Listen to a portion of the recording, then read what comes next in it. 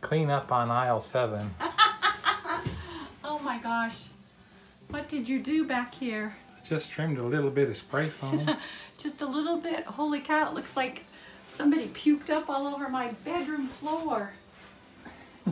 Oh my goodness. Yeah, so I'm getting ready to make the transitions for these pieces, and so step 1 was to trim the excess spray foam out of the way. So I got that done, and usually Shelley is so adverse to having a mess in the bus that I don't even have to ask. This will be cleaned up. That's right. I gotta get my broom, man. It'll be cleaned up by the time I get back with the foam. Flash forward 30 seconds. And now she's realizing the depth of my mess. Not too bad. The real bummer is the cardboard things ain't gonna fit back up there without the foam to hold them, so I gotta get that back up there so we can get our solar control back in place. It's yeah, because there's a lot of heat that comes through these windows. Yeah, it's amazing.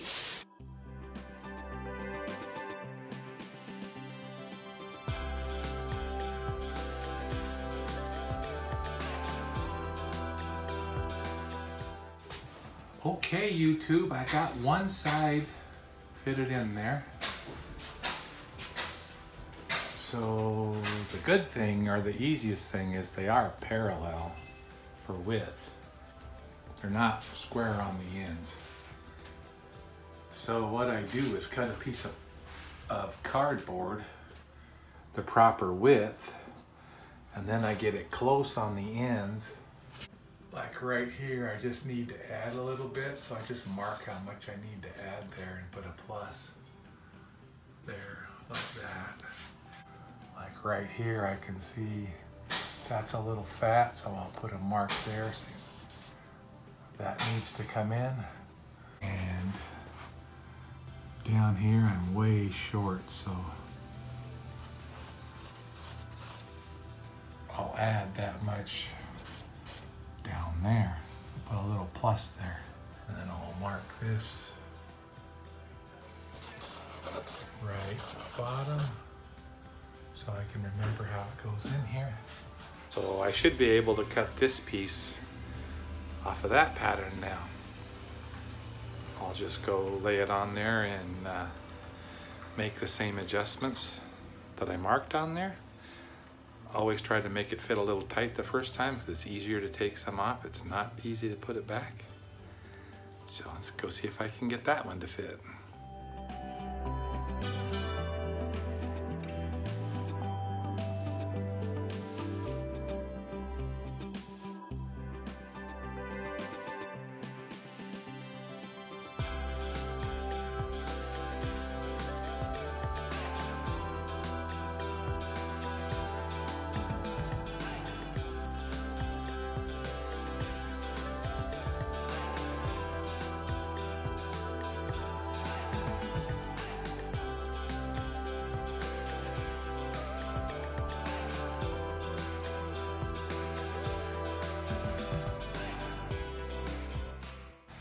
So I got one spot, I don't know if it's in the camera, I don't think I do. I got that little nib, but I'm gonna go get that off. I think I might be in after that, we'll see. Okay, that's what's up, YouTube. I got those babies fitted in there. So they're a good fit in that 2-inch frame up there. Now I just have to cut a little rabbet on the edge for the bolts, and then I'll put my connector nuts for the anchor bolts that are gonna hold those up, and cut out the holes.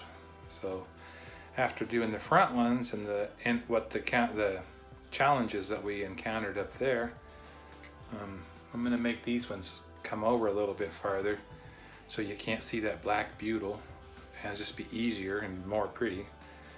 To try not make them fit so precise, I'll just give myself a little bit of overlap. So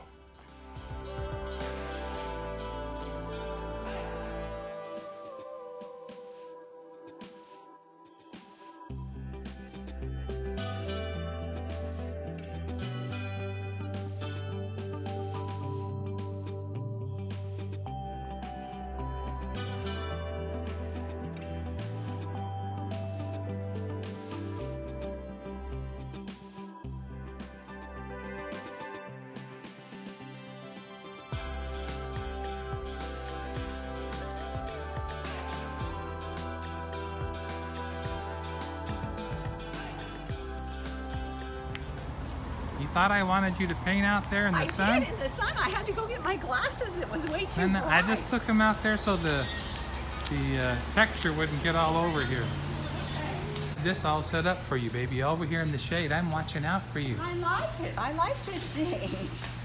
It's like so bright out there.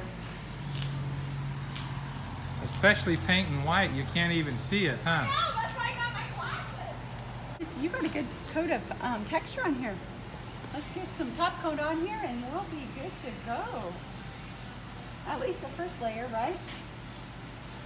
Should just take two more coats of 2 top coats. It ought to be good to go. Yeah. It won't take it long to dry today because the warm weather is definitely upon us. So it's super nice to be back there in the shade, huh? Yes. Can I hang out here all day? If it takes you that long to paint, you need to watch it dry, then you can hang out here all day. All right, so we got the foam pieces all painted for this up here. And I got the connector nuts on this side, so we're gonna see if we can get them up in there this morning. Let the light in, huh? Let the sun shine. Wow, that just totally changes the look of this room. Now we got to cut the clearance for these, where the connector nuts are. So, this goes like this. So you're talking about those guys right there. Yeah, connector nuts.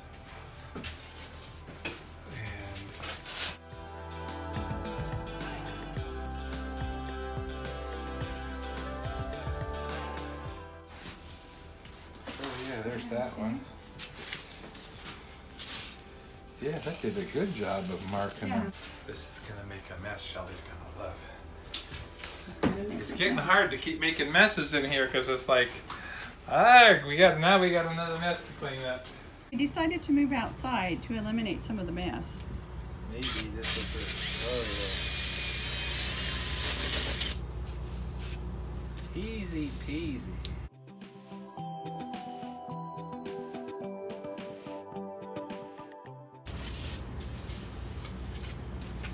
Man, I just missed it. He blew off his drill bit. Too late, baby. That moment is gone. I know, it's gone. Lost to history. It was so cool. It was so epic.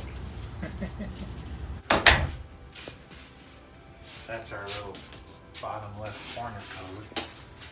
So They should just push right up and through, huh? yeah. So this is how this is all gonna work.